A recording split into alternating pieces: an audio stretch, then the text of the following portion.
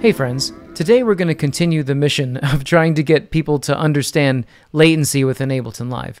And in this case, we're going to be using a MIDI-enabled hardware synthesizer and explore all that Ableton can do to help address potential latency issues in that case, okay? So the first things first, I am playing this Novation Peak synthesizer with a MIDI controller, okay?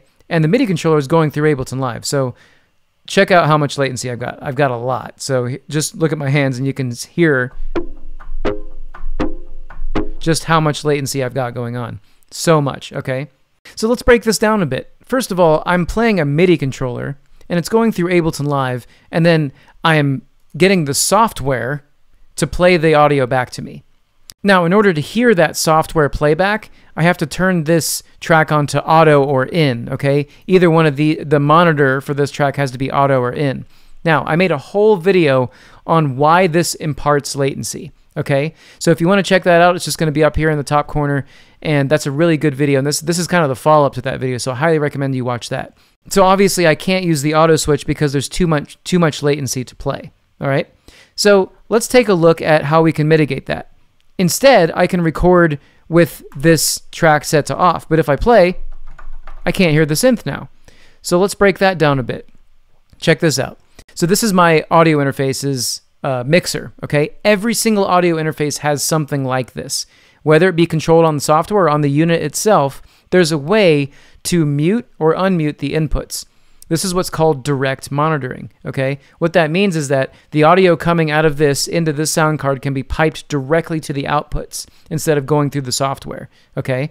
So most of the time when you have these plugged in for the first time, your inputs are usually muted because it kind of foolproofs the system and allows people to hear their audio through the software. In this case, we don't want that because we want instant audio. I want to be able to play these keys and hear my synth instantly, right? So the way that I would do that is unmute the track that it's coming down.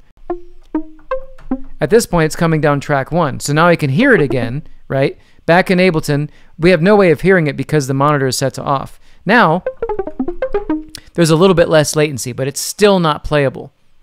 What I want to show you next is if you go up to the options up here, you can do reduced latency when monitoring. What this does is this toggles off the delay compensation, okay, for the track that I'm presently on, which is this one right now. So now, boom, perfect,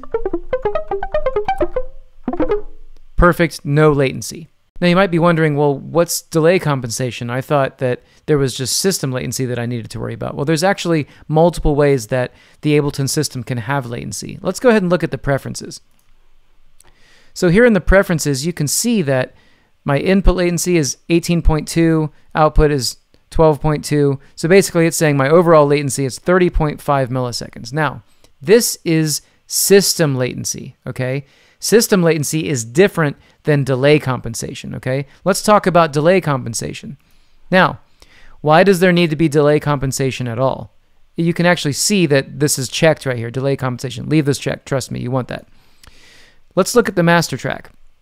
Now, I have a limiter on this set, okay? This is a FabFilter Pro L2, a great limiter. I love this thing. But it causes a little bit of plugin delay, all right? How can you see the plugin delay? On any device in Ableton, if you hover over the title bar, you can see down in the left-hand corner, 65.2 milliseconds. Wow, that's a lot. That's a lot of delay. Why? Well, some plugins need what's known as look-ahead time. They need to hear the audio before they can react to it, right? And so they need a little time to process. Other plugins and devices don't need any. Let's look at this EQ8. This EQ8, for example, as you can see down in the bottom corner, no samples. There is no plugin delay whatsoever that it needs. It doesn't need any time to process, right? So the sum total, however, of all the plugins in this set, here's another plugin, for example, this Corpus is adding 1.5 milliseconds. This Cassette, which is a great plugin, I love it, it's also adding 1.4 milliseconds. So as you can see, there's a lot of delay, okay? Now, with the compensation set on, okay, delay compensation, what that means is that now the entire system is compensated so that all these tracks will fire at the same time. Everything will line up perfectly in time. That's why that exists, okay? Whenever you add a plugin to your set that needs a little bit of processing time, and you will because the compressors, certain overdrives, all kinds of different plugins within Ableton and outside of Ableton, like VST plugins and audio units, certain ones will add certain amounts of delay, okay? Now, the system compensates for that, but what is not compensated for is your input. So what you do is if you click on this reduce latency when monitoring, this will toggle off that delay compensation for the audio coming in from a hardware synth. Now, if you're confused, good, because there's actually a much better solution for all this, okay? That's external instrument. So I'm going to go back over to my sound card. I'm muting the first track, all right? So no longer is it coming straight from the audio interface, okay? Now, I'm also going to turn these channels off, all right? I've got this riff, okay, that I've recorded with my keyboard, and I'm going to turn external instrument on. So what's going on here? The peak is receiving MIDI down channel 1, and this is the riff, okay? It also, this external instrument device is receiving the audio back from the peak into track 1, okay? Isn't that cool? So within one plugin, we get the audio back and the MIDI out, right? And it's sitting on a MIDI track. How cool is that? So now I can play this audio. What? It's perfect. Even if I turn off reduce latency when monitoring, listen.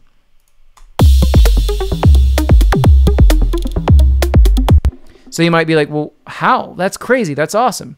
Yes, it totally is awesome. And let's explain what's going on here. First of all, we're going to hover over the top. The processing time that this device takes is exactly how long your system latency is. All right? Let's see if I can explain that better. I'm going to go here and I'm going to turn my buffer down to where I like to have it, 128. Now, it says 13.1 milliseconds is my system latency. Boom, 13.1 milliseconds. Do you see that? So I'm going to put this back. So that's great. It's compensating for the system latency. But let's talk about something else. Because this is a device, this is an Ableton device, it's also, guess what? I bet some of you can already guess. Yes, it's also compensating for the plugin delay. Because the plugin delay is calculated prior to this thing going on, right? So now I can play this audio, and I can even change things about my patch, right?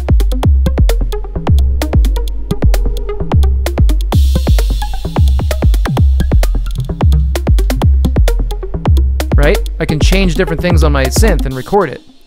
The other thing that I can do, and this is one of the best, most awesome things about external instruments, is that I can now use Ableton devices and plugins to process my synth, and it's all happening in real time.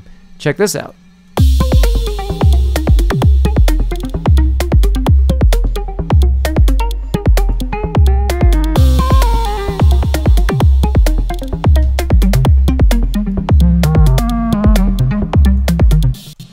Okay, I hope you can see the power here.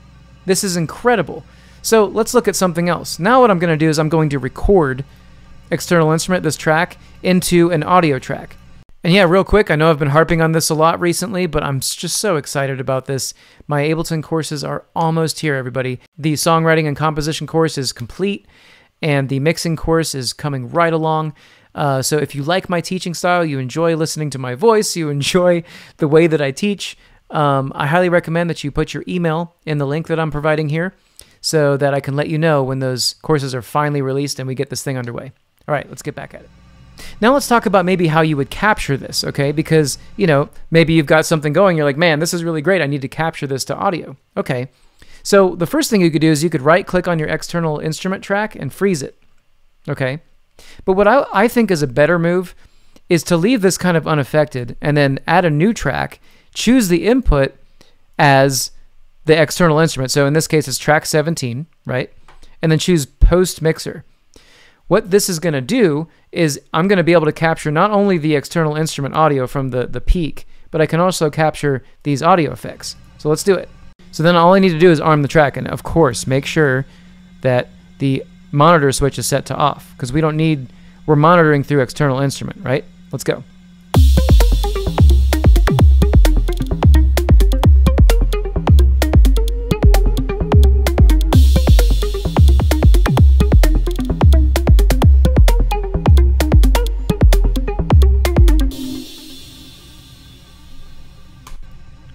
Okay, so now that we've captured our audio, let's take a look at it. So as you can see, it's pretty good. But for those of you sticklers out there, if I zoom in close enough, we're just barely off. Just barely, the smallest amount, right?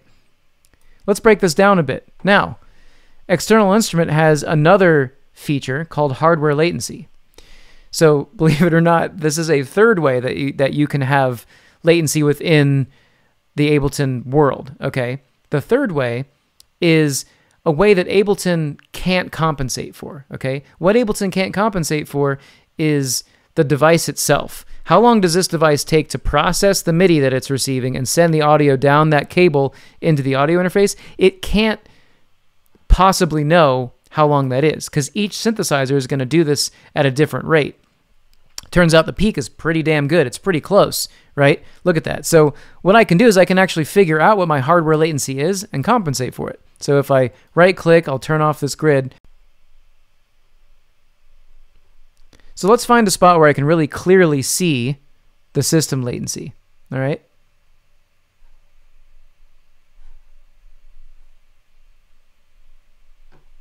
Okay, so I'm zooming in. And as you can see, the note starts right about there, and I just need to scroll to the beginning. I've selected an area of time, okay? At this point, it says, if you look down in the bottom left-hand corner, it says duration, 2 milliseconds, okay? So, 2 milliseconds is how long my hardware latency is, okay? So what I can do is I can delete this track now, go to external instrument, and add 2 milliseconds of hardware latency, okay? And now, what I'll do is I'll turn my grid back on and record yet again. And the external instrument is going to compensate for that tiny, minuscule amount of hardware latency, right? There's hardly any there, but let's just go ahead and do it anyway.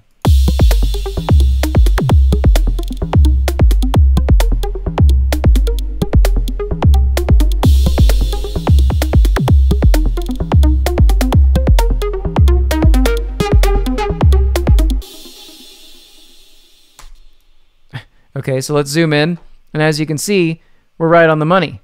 Right on the money. Okay? So yeah, as you can see, external instrument is amazing. There really is no reason not to be using this incredible device if you own a hardware synthesizer instrument. Hardware synthesizers in general are really great.